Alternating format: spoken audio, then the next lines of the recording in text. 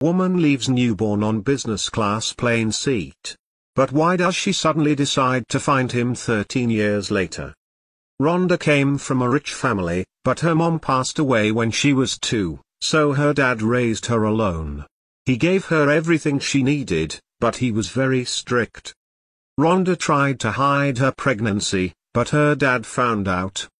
"Rhonda, are you pregnant? You must be joking," yelled her dad, David Harris, when he found out Rhonda was having Peter's baby. When she told him she wouldn't get rid of the baby, he kicked her out. Rhonda left, feeling sad and angry. She went to Peter's house, hoping he'd help her. But he said he didn't want the baby and broke up with her. Rhonda was heartbroken. She realized she was alone, pregnant, and with nowhere to go. She didn't know what to do next. Rhonda's life was turned upside down in one night. She couldn't believe she was heavily pregnant and neither her father nor her boyfriend was concerned about her. She left Peter's house that evening, crying inconsolably, and wandered the streets, unsure of where life would take her. Suddenly, she felt a sharp pain in her abdomen and went into labor. The pain was excruciating, and she kept pleading with passers-by to help her. Fortunately, one woman noticed her and with the help of her driver, assisted Rhonda to her car and rushed her to the hospital. Rhonda had a baby boy that night, and when she woke up, Angela Bamford, who had helped her, was there. "Thank you for helping me," Rhonda said quietly. "Is my baby okay?" "He's perfectly fine," Mrs. Bamford said. "Are you new here? I saw you had your bags."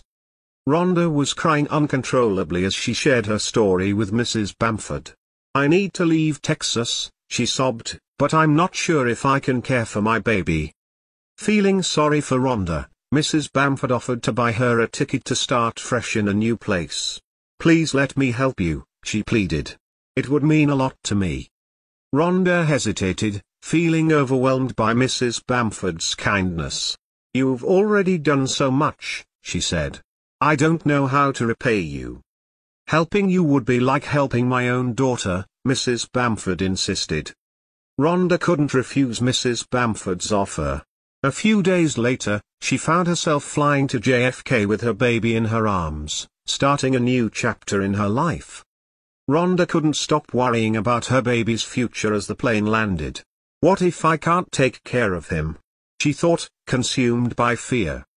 Lost in her thoughts, Rhonda didn't notice when the flight ended and they arrived at JFK sitting with her baby. She kept thinking about their uncertain future. What if I can't provide for him? What if he ends up on the streets? These worries overwhelmed Rhonda, making her unaware of her surroundings. Rhonda felt terrified realizing she would be alone in a new city with her baby and no support. She was anxious about what lay ahead for them. In a moment of desperation, Rhonda made a difficult decision. She decided to leave her baby on the plane, hoping someone would give him a better life. Waiting for the seats to clear, Rhonda left her son with a note and quickly left the plane. It was hard for her to leave him, but she believed it was for his own good. When the stewardess found the baby and read Rhonda's note, she felt sorry for him. Rhonda's heartbreaking words revealed her love for her son and her hope for his happiness. 13 years later. After many struggles, Rhonda finally found a good job and was doing well financially. But she still regretted leaving her son on the plane every single day. For nearly 7 years, she was homeless in NYC, and then she spent another 7 years working hard to earn money and rent a home. Things got better for her eventually, and she hoped she could give her son a good life. Rhonda felt ashamed of what she did in the past and worried her son would never forgive her. But she decided to try and meet him, even though she feared it might not go well. When Rhonda finally met her son, Matthew, he was angry. He didn't want to see her and said he was happy with his adoptive parents. Rhonda had sought help from the police to find Matthew and was lucky to locate him in New York. His adoptive mother, Lindsay, was hesitant to let Rhonda meet Matthew, but she agreed after hearing Rhonda's story. Rhonda apologized to Matthew and explained why she had left him. She didn't tell him everything, but she told him she was poor and his father had left her. Matthew was still angry, but he agreed to let Rhonda visit him on weekends. 10 years later, Matthew forgave Rhonda and accepted her as his mother. He understood that she had faced difficulties. Rhonda met a man named Andrew at work, and they've been dating for a month. She wants to marry him but plans to talk to Matthew about it first. She also met Mrs. Bamford again, who was happy to see things working out for Rhonda.